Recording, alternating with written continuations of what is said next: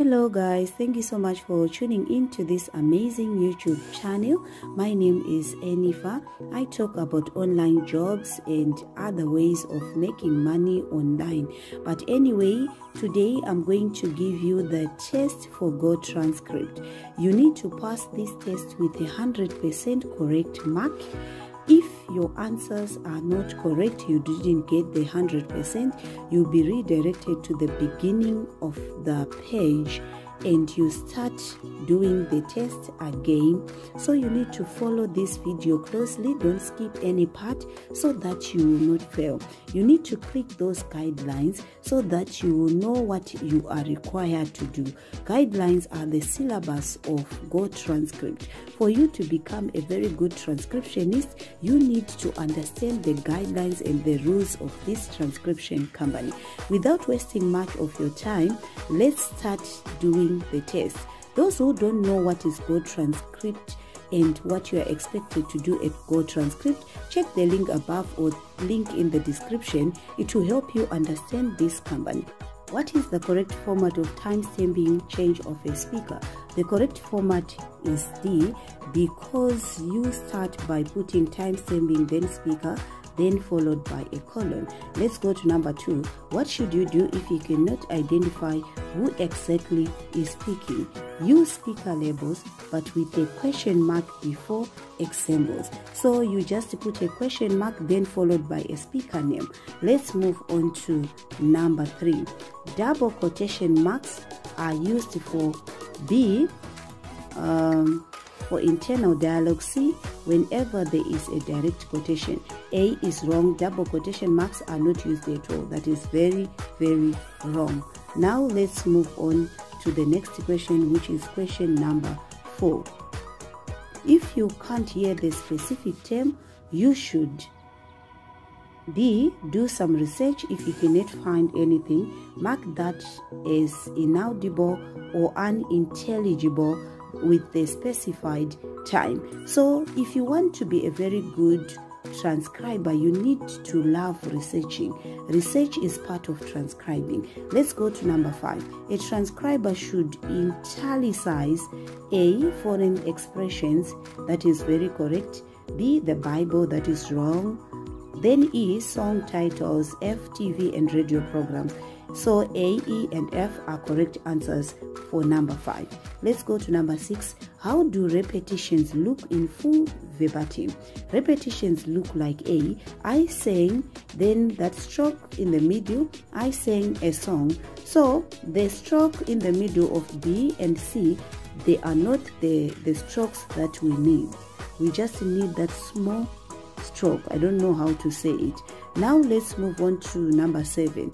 How should you transcribe numbers? 1, 9, 10, 100. However, exceptions can be applied to improve readability, man years, measurements, and percentage. Okay, so we have 2 types of numbers, single digit numbers and multiple digit numbers. 1 to 9 are single digit, we write them in words form. Then 10 to 100 are multiple number digit, we write them in digit as given on top, like as written on top, 10 and 100. So number B is wrong because they said 1, 9, 10,000. 10 must be written in digits, then 1,000 in digit. So B is already wrong. Guys, let's move on to the next one, which is number 8. If the audio has no sound, what do? You think like a client. If audio isn't playing for technical reasons, report the file and don't submit. A, put a tag of silence and finish the job. No, A is very wrong. You need to do B. Number 9, what is the correct form of addressing internal dialogues? The correct form is to first put the capital letter at the beginning of the first sentence, followed by a comma, a double hyphen, followed by a capital letter. Then at the end of the second sentence, you put a question mark and a double quotation. So A is wrong, there is a small letter. Then B is correct because there is a capital letter followed by a comma after the end of the first sentence, double hyphen, capital letter followed by the question mark and a double hyphen. Then the other ones, they are wrong. Let's go to number 10. So guys, before I give you answer for number 10, I want you to take this opportunity to give a thumbs up to this video, to subscribe so that you get more information about GoTranscript and more answers to GoTranscript test. So number 10, sounds made not by the person speaking are always on the different line. This means the sounds are coming from a different source. So now let's confirm our answers to see if we have passed 100%. So after confirmation, you'll be directed to the page where you are able to do the audio test. As you can see, we passed the test. Now we are ready to do the audio test. But before we do the audio test, we need to understand certain things we are expected by GoTranscript. We are supposed to use the guidelines when we are doing the test. We must read and understand that guidelines. It will guide us and help us to give corrections where necessary. So you are applying for transcriber position at GoTranscript. To become a transcriber, you must do our test job using our guidelines.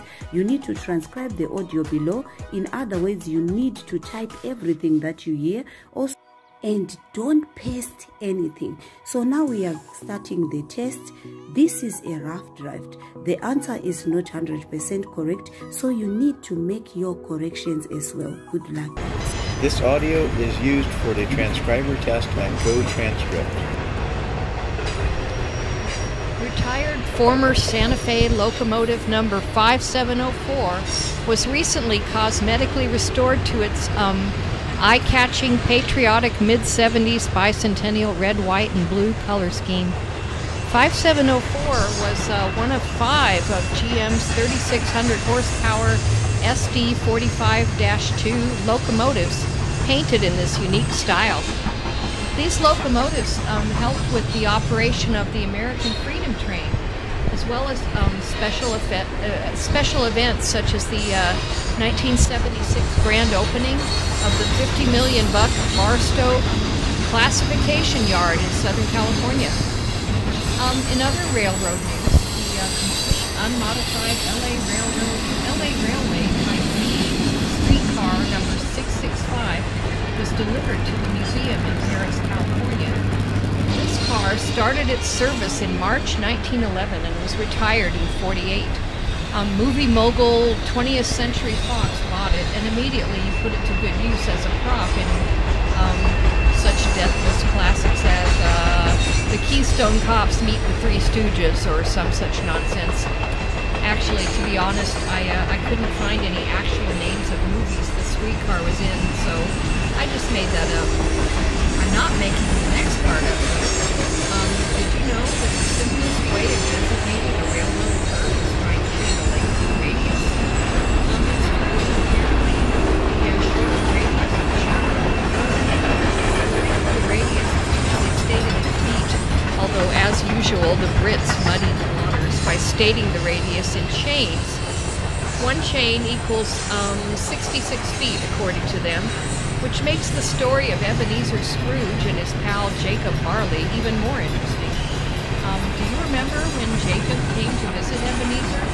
He told him, and I quote, "I wear the chain I forged in life." So, does that mean his chain was 66 feet long? That seems pretty heavy. Dickens didn't say what the chain was made of, but you have to assume it was some kind of metal since it rattled a lot. If they'd been made of copper, Jacob would have been a pretty well-off ghost, since copper these days is worth a pretty penny, which is ironic since U.S. pennies are made of zinc coated with copper, and yet 9 out of 10 people won't even bend over to pick them up off the street. Well, carpe diem, as the saying goes.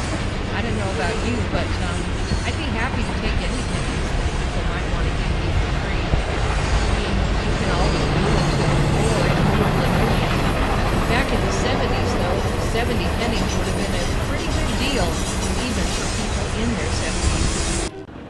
This audio is used for the transcriber test at GoTranscript. After you are done with the test, after you made sure that you made the necessary corrections, you now send the test for review. You just click that button and send your test. So here they said you will receive your answer after 60 days, and that is wrong. You can receive your answer after 1 to 4 or 5 days. So guys, good luck with this test. Remember to subscribe, like and share my content. Bye, see you next time.